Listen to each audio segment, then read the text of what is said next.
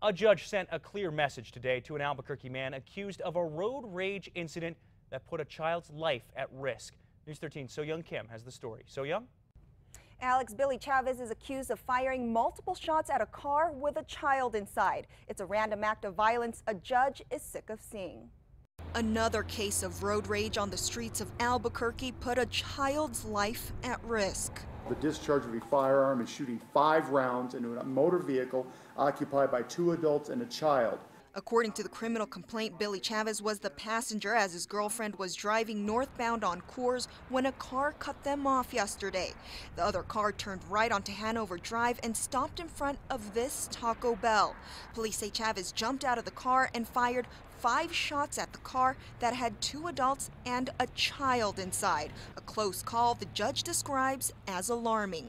This city has seen far too much of this in the last year, Mr. Chavez. This seems to be becoming, sadly, a routine event here in Albuquerque. This latest incident, a reminder of the death of 4-year-old Lily Garcia, who was fatally shot on I-40 in a similar road rage incident last year.